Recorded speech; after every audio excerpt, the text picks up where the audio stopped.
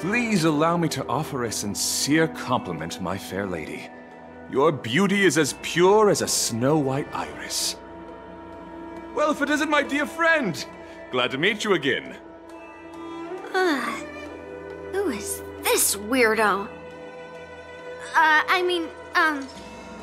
Who is this knight? I am Argenti, a member of the Knights of Beauty.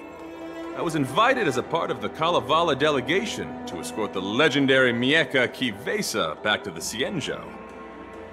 May I have the honor of knowing your name? My name is Yunli. What a beautiful name!